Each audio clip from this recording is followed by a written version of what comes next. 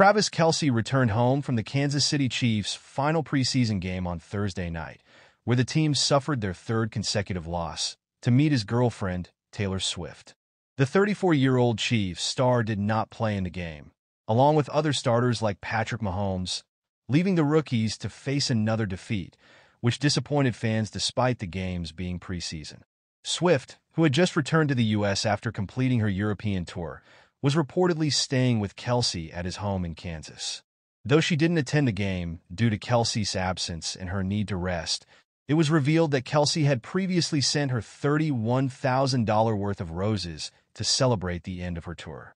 This extravagant gesture included 51 boxes of red roses, each representing one of her performances, from a luxury Los Angeles-based company, showcasing the couple's attention to meaningful details and their shared appreciation for numbers.